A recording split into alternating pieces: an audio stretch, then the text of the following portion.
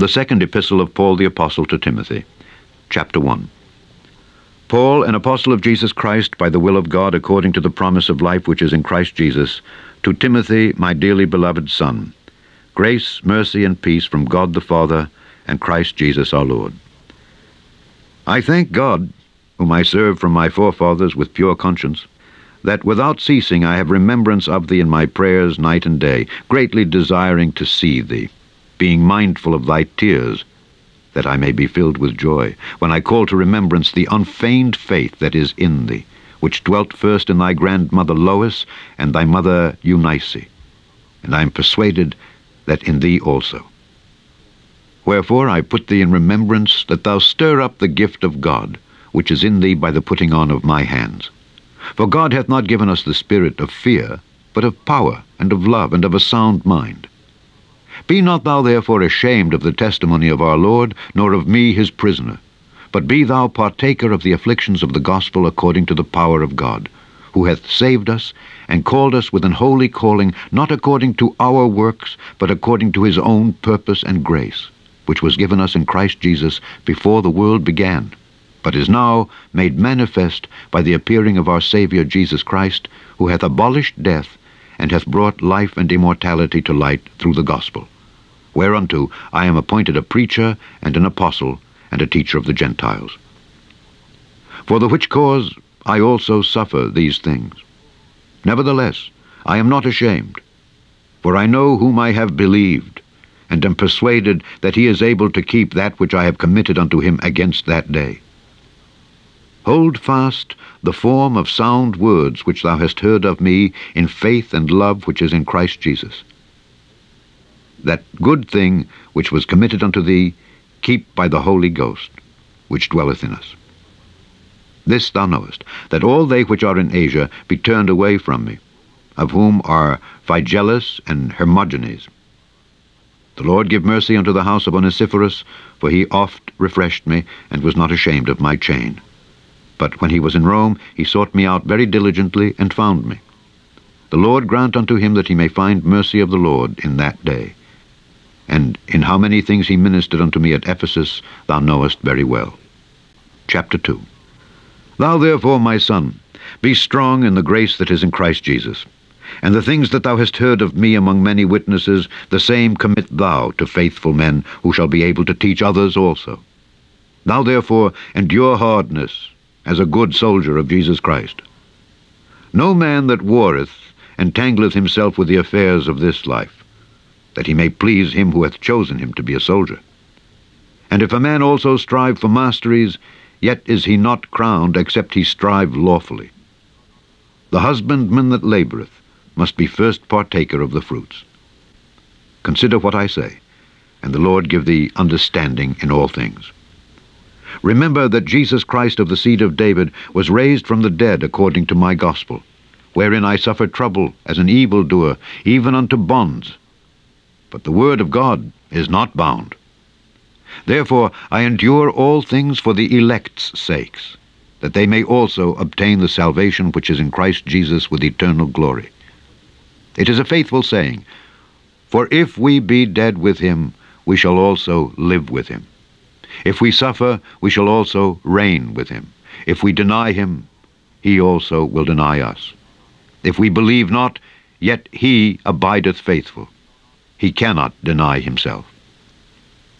Of these things put them in remembrance, charging them before the Lord that they strive not about words to no profit, but to the subverting of the hearers. Study to show thyself approved unto God, a workman that needeth not to be ashamed, rightly dividing the word of truth. But shun profane and vain babblings, for they will increase unto more ungodliness. And their word will eat as doth a canker, of whom is Hymenaeus and Philetus, who concerning the truth have erred, saying that the resurrection is past already, and overthrow the faith of some. Nevertheless the foundation of God standeth sure, having this seal, The Lord knoweth them that are his, and let every one that nameth the name of Christ depart from iniquity. But in a great house there are not only vessels of gold and of silver, but also of wood and of earth, and some to honor and some to dishonor. If a man therefore purge himself from these, he shall be a vessel unto honor, sanctified, and meet for the master's use, and prepared unto every good work. Flee also youthful lusts, but follow righteousness, faith, charity, peace, with them that call on the Lord out of a pure heart.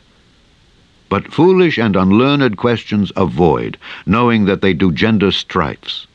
And the servant of the Lord must not strive, but be gentle unto all men, apt to teach, patient, in meekness instructing those that oppose themselves, if God peradventure will give them repentance to the acknowledging of the truth, and that they may recover themselves out of the snare of the devil, who are taken captive by him at his will. Chapter 3. This know also, that in the last days perilous times shall come.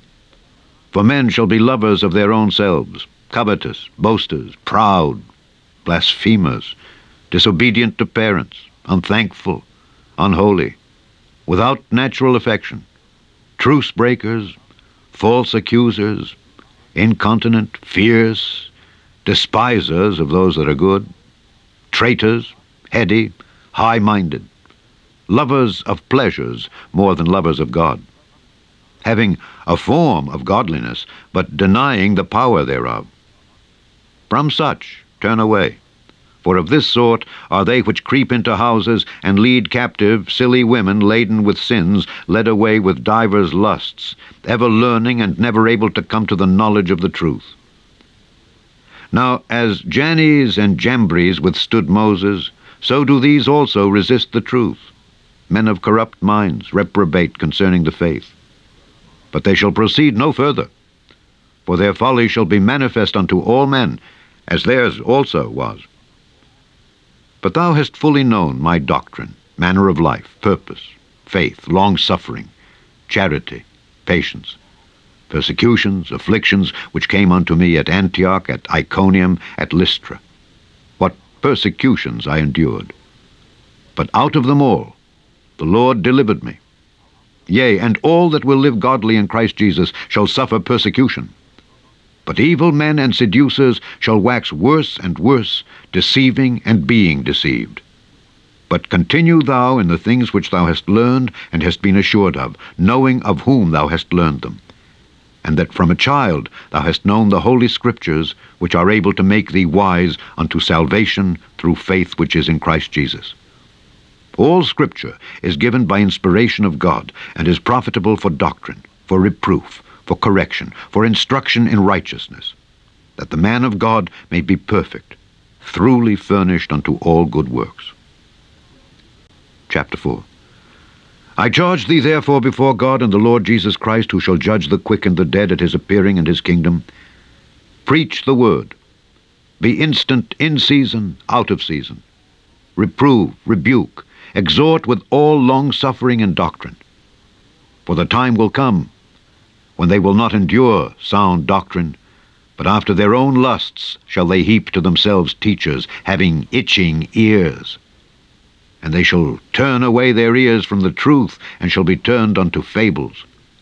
But watch thou in all things, endure afflictions, do the work of an evangelist, make full proof of thy ministry. For I am now ready to be offered, and the time of my departure is at hand.